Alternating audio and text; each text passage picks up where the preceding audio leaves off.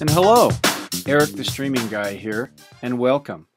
Today we're going to discuss some tips based on yourhost.com's live streaming field testing with Wirecast, Blackmagic Intensity Extreme, and other Firewire capture systems on a Mac.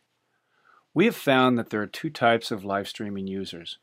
One is mobile and the other is stationary.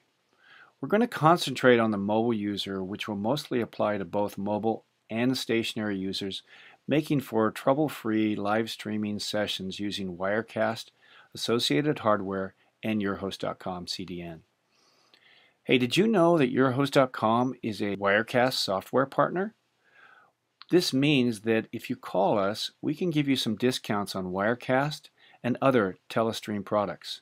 Give us a ring. We've also found that if you have a MacBook or an iMac, that they will perform the best if you have at least 8 gigs of RAM installed. So let's get started by opening Wirecast and configuring some of your preferences that we found to be beneficial.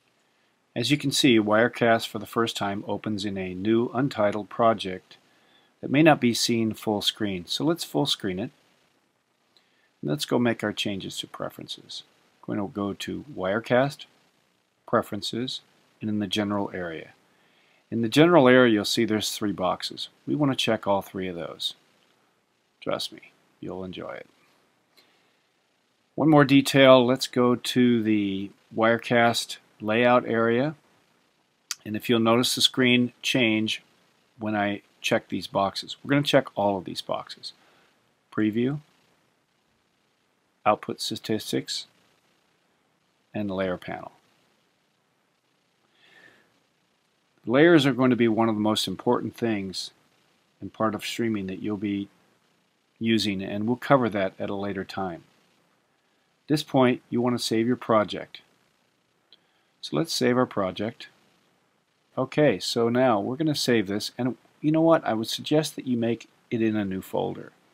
We're going to call the folder New Live Stream. Create that folder. And then we're going to call this our new live test. And there we go. That's as simple as that. Now you're ready to get your cameras and streaming configurations set up in Wirecast. Okay, stop taking notes. You can stream this from your iPhone or your phones as a reference, or go to yourhost.com knowledge base and use the keywords Wirecast mobile users. At this point, save your Wirecast project again.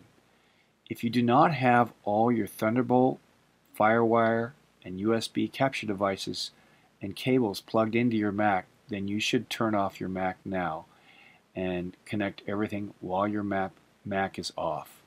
Mobile users, each time you set up, make sure your Mac is completely turned off and not in the standby mode or sleep mode. It will cause you grief. And right now you don't need to have your cameras and audio turned on at this time. Any IP cameras or what have you, don't worry about it. Just go on to tutorial part 3.